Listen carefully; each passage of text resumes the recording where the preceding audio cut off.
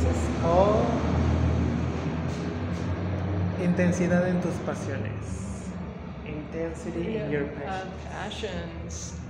Alright. First of all, I think the passion is for the color. The red color is actually very,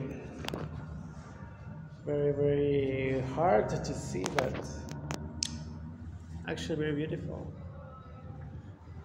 Reminds you a calenda, yes, but it's an element that perhaps you can hear the connection of the ballet. Of the who? Ballet. Oh, the ballet, yeah.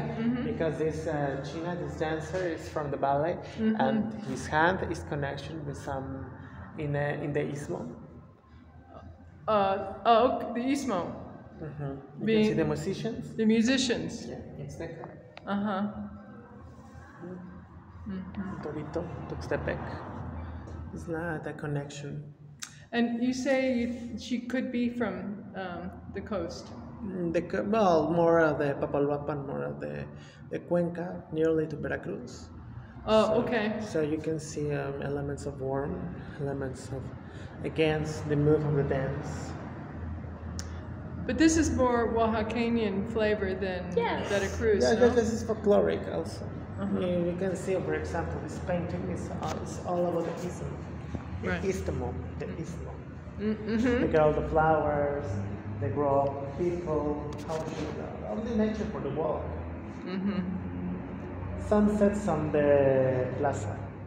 The what? Atardeceres en la plaza se llama. Sunsets on the place. The who? Place? Oh, Plaza. the place. Oh, sorry. Yeah, okay. I'm having trouble with this. Please. Take it away from the sun. Yeah, okay. Against the movement of the skirts, and the texture is like fluck, fluck, fluck. This is a good lesson for me, by the way. Yeah. Thank you. No, I benefit from this. Check how to use the texture Yes. make movement. Yeah.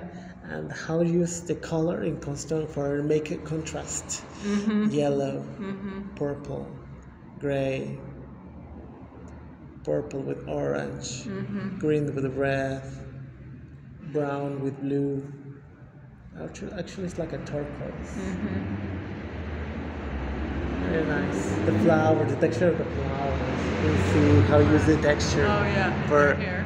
yes, for give you that faces. Again, there's not elements of the faces, but you can feel the calm of the faces. It's very nice. Let me take a picture.